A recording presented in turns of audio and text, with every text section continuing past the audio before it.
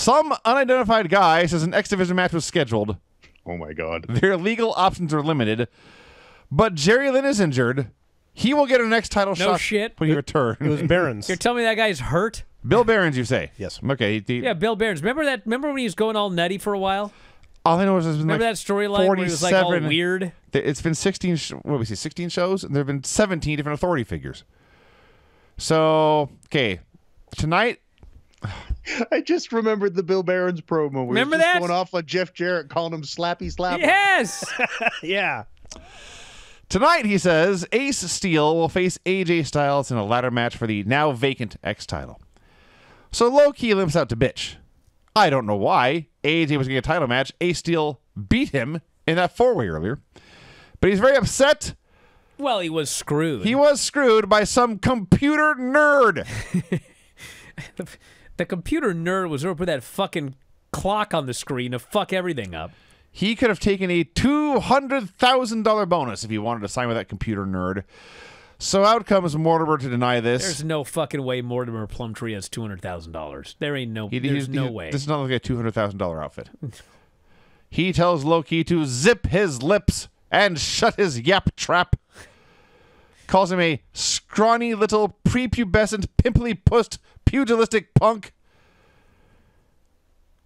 And says... Someone got a thesaurus for Christmas. Says, the whole world knows you made an ass out of yourself trying to pick a fight with Tammy Sitch. Now, yes, it's 21 years later, and Lord knows Tammy's had enough problems in her life. I can't keep track of all of them. I have zero idea what he's talking about. There was a show, okay, and I think this is Sonny's side of the story, so I don't know what actually happened. But apparently, like, Low-Ki sat in a chair that she had been sitting in, and she said, "I want my chair back," and he said no, and she was like, "Give me my fucking chair back," and then he said something like, "You will respect Low-Ki." And she got really pissed off, and apparently they almost had a pull apart. I see. And like, you know, there were I think the story was like there were 2 people holding him back and 4 people holding her back, or something like that. So that's what happened. That was the argument. Just some random house show that over everyone a should know chair. about. Yeah, it was some show. So Low-Ki responds. Oh, the good old days when that was the big drama. Low-Ki responds by saying, "You got some damn nerve, you nerd." Says this is all lies. Bullet Bob comes out. He shouldn't have said, "You will respect Low-Ki." Bullet Bob comes out. Says there's too much talking. And he talks some more. Yeah. So his reply to this is to book Low-Ki versus Ace Steel right now. The winner of that will face AJ Styles in a ladder match tonight. So Ace's earlier win now means nothing. And whoever AJ faces will have already wrestled twice. What a dumb No show. wonder Ace Steel looked like a maniac. That's what I wrote. If I would have been in his spot, I'd have looked like that too. 7 dumbs, and little did I know what was to come. And not to mention, this is all for the title that's held by Jerry Lynn that has not in this match at all. Yeah. Low-Ki versus Ace Steel. Mortimer Plumtree whacks Key in the ankle with like a bucket or something. I don't know. Bullet Bob is out there bitching. All the X Division geeks come out to check on Low-Ki. And then the following announcement is made, which I am not making up. The winner via countout, Ace Steel. It's a disqualification. The winner of the match via disqualification, Low-Ki. And the funniest thing was, Mike Tenay, the professor, is baffled that this is a DQ. Even though Mortimer Plumtree got in the fucking ring right in front of the referee and hit the guy with a gimmick, Tenay's like, "What are you talking about? A DQ?" And so they send over the Bullet, and he has to explain everything to Mike Tenay. And then the Bullet, who's just over all this shit, he clearly doesn't give a fuck, even in storyline and in real life. He gets in the ring and he just goes, "We're going to have this ladder match." He goes, "Everybody that's an X Division wrestler in the back, just get your ass out here and get them ladders." That is a setup for the main event. He noted the X Division has given him a headache from the start. He invited every X Division wrestler from creation. So I only expected like 20 guys to come out. So did I. And 4 came out. I was like, there's only like 4 dudes well, in the there back. were a few already out there. There was like 6 or 7 or 8 guys out there in this every X Division wrestler from creation ladder match. And it's just Tony Mamaluke dying over and over and over again. I mean, I guess other guys died too. He was the prime Dyer. And he did one kill. He's German he still AJ. killed AJ. AJ suplexed AJ onto his head. But he falls off. It actually got to be like a cartoon bit because he fell off a ladder and landed on the same shoulder that he fell on earlier. And then later there was a spot where like he's climbing 2 ladders side by side, and they yank the 2 ladders apart. He's left hanging by the separated shoulder. It was funny. There were so many spots where it's like, all right, this guy's going to yank this guy off, but then the ladder falls over, and so he just falls down on the ground. Oh, this guy's going to... I mean, they just fucking botch spot after spot after spot after spot. I'm just... I couldn't even watch this match. It was just like, are you guys going to get anything right in this whole fucking match? But even the stuff that isn't botched, it's like everybody's dumping everybody like shit. Like just dumping them on her shoulder, their hip, over rotating. Like even just where they're giving a move. Like I wouldn't do half this shit for a Mania payoff. And they're doing it for God only knows what. It was almost like it was a shoot. Like no one knew what was going on, and Bullet just came out and goes, "Oh, you fuckers, get out here and just do a ladder match right now." And they just had to like, well, shit, we should fall, I guess. And they did a lot of falling. So, yeah, all that happened. I think my favorite part was when the ref got bumped, but then just stood up. Well, why the fuck? They did this last week, too. It's like, we're going to do interference in this ladder match. We better bump the referee first. Well, I don't think it was a planned bump. I think this fell so out of control they took the ref out on accident. Probably wasn't. I think so, because, yeah, the ref did get back up for the finish. So he was there. So, Before that, too. But keep in mind, last week, Sonny Siaki just coming down to ringside and Jerry diving on him before the finish was enough interference in a ladder match that Bob threw out the finish and gave the belt back to Jerry. That is true. That is true. Yeah. So somebody is screaming, somebody's going to get killed tonight, and I think it was probably going to happen. So finally, AJ Styles cleans house, carefully plants a ladder under this X Division belt, climbs up the ladder. He's clearly going to win. When Six-Pack runs out of nowhere, slams him down, climbs up the ladder, and wins.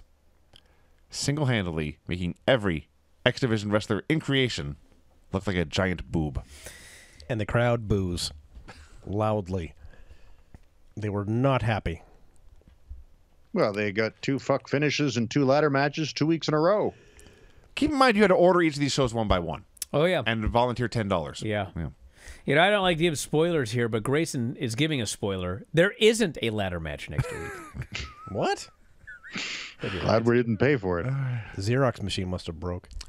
But seriously, though, because I mentioned at the beginning of the show, it's like there was a ladder match where Wall just walked out from the back and grabbed the belt, and it was a no contest. Yes.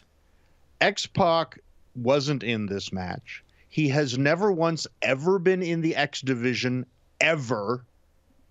And he just walks out and grabs the belt, and it's like, oh, here's your champ. Yeah.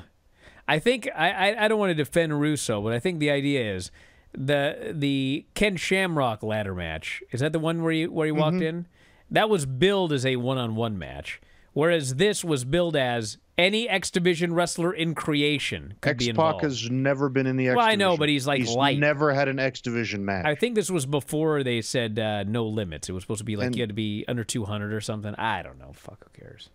And not to mention that X-Pac's supposed to be a babyface. Well, I think it was supposed to be a babyface finish because AJ's a heel. Like, I think it was supposed to be like, oh, man, yeah, he outsmarted old AJ Styles, won that title. You know, everybody loves X-Pac. And there was a big pop when he initially won, but then you could hear people booing. Yeah.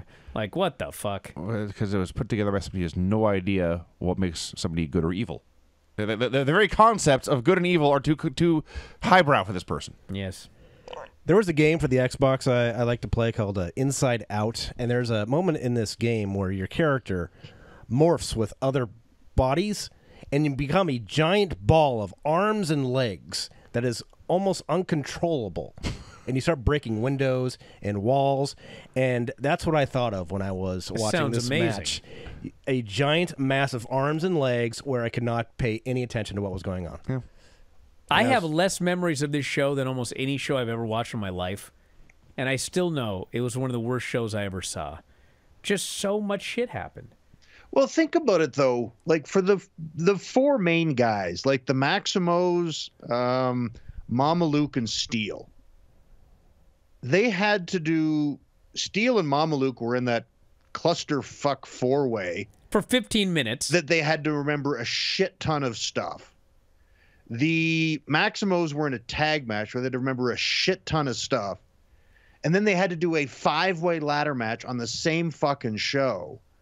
So it's like they ran out of planned spots 2 minutes into that fucking ladder match, and they had to wing a 5-man ladder match and try to make it exciting in a main event. Like, anyone that would think green kids to begin with could pull this off without anyone dying is insane. Like, try to remember 30 minutes of 4- and 5-way spots. Can't happen. It's insane. It was ridiculous. Well, that was a show. Yeah. It was horrible. We do have the Dawn West hard sell for next week. This is the card. 6-pack versus AJ Styles in a ladder match that apparently somehow does not happen that way. Chris Harris and James Storm defend the tag titles against Michaels and Michaels, no relation. BG James versus Jeff Jarrett. And Truth will defend his title. Like Kurt Hennig pinned him on this show. Maybe he could fight him. That would make sense. So that won't happen. There's no guarantee, yes. Are you ready for your finishes report, Vinny? Let's do it and get out of here. All right, here we go. The finishes on this show were pin after interference, clean pin, 4 clean pins and 1 late pin in a 15-minute Iron Man match, pin after a guy stops his partner from winning and then accidentally boots him, count out that is then changed to a DQ, but it doesn't matter because both guys go to a ladder match anyway, victory in a multi-person ladder match by the one guy smart enough to wait till the end to take no bumps and win. Excellent. We're slightly off. Yeah. The DQs, again, it didn't matter, but the guy who won by DQ didn't end up in the match. The guy who lost by DQ did. Who was not in the match? Loki. He was not? No. He was injured. I see. Yes. I see. Not as bad as Jerry Lynn. No. Oh, Also, one of the 4 finishers in the Iron Man match was a submission. That's also true. God, Benny, get on the ball, dude. Let's help Shawn. I'll try to do better next week. Report. Thank you. Hey, if you love this clip, have I got a deal for you? WrestlingObserver.com. Do you have a commute? Do you work out at the gym? Do you like listening to audio on your headphones or your earbuds or whatever the kids use today? Well, WrestlingObserver.com will give you all the audio you'll ever need in your life. Over 15,000 audio shows. Every audio show that we have ever done, dating back to 2005, is available for subscribers at WrestlingObserver.com.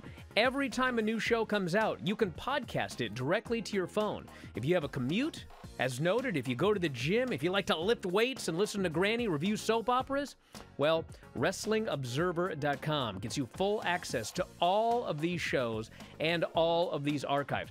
You can go back and listen to TNA reviews from 2010. You can go back and listen to reviews of every WWE pay-per-view, every big story that's ever happened in wrestling. You can get access to that at WrestlingObserver.com. Plus, full access to the Wrestling Observer newsletter every week. 40,000 words of news and information in pro wrestling. Why get all your scoops off Reddit, which aren't even accurate most of the time? Go right to the source, the Wrestling Observer newsletter. You also get Observer archives dating back to 1990. So check it out today. Thousands of issues of the Wrestling Observer newsletter. Tens of thousands of hours of audio. All for $12.99 per month or as low as $9.99 if you sign up for a year. You'll never run out of audio if you subscribe to WrestlingObserver.com. So head up there, check it out today, and I'll talk to you again after a while.